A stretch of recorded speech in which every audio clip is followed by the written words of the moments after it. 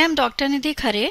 In the previous lecture of organizational culture, I talked about the patterns and the types of organizational culture.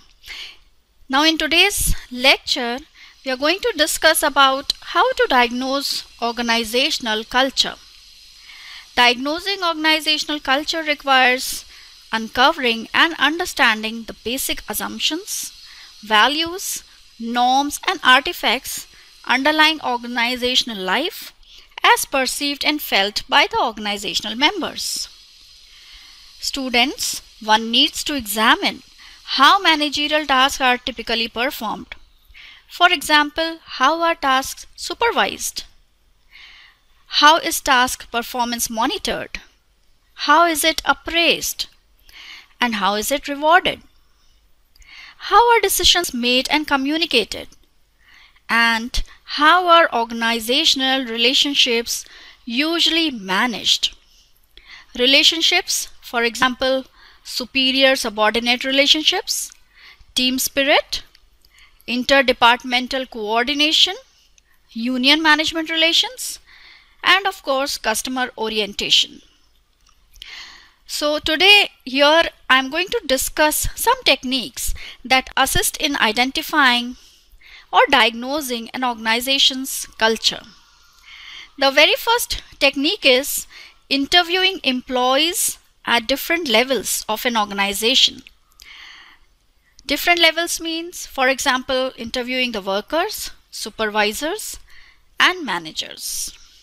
Next, administering relevant questionnaires and conducting attitudinal and morale surveys like sociometric techniques assist in identifying cliques and subcultures within the organization.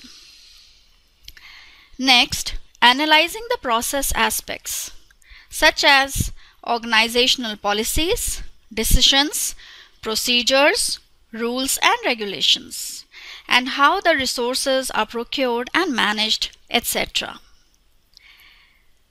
Examining the organization's external relationships with its customers, clients, etc. in terms of how they perceive and evaluate the organization. So these are some of the techniques that assist in diagnosing an organization's culture. However, diagnosing the cultural elements could be difficult for several reasons. Now, a few of these reasons are mentioned here in this slide. Cultural assumptions are generally taken for granted and not talked about much.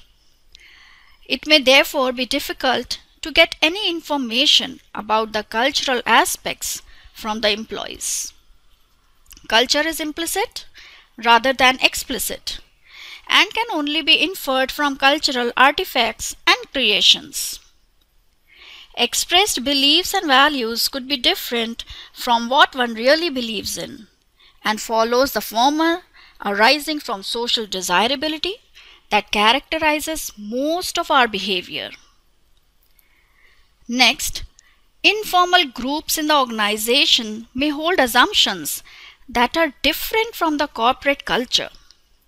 Organizations are generally characterized by subcultures that are stable and functional, and similar or dissimilar or supportive or non-supportive of the general culture. Customers and clients may perceive the culture as an outcome of their personal experiences that may be either positive or negative and may not exactly reflect the true state. So students, hope you have understood how important it is to diagnose organizational culture, and you have understood some of the techniques and what are the issues involved. Thank you.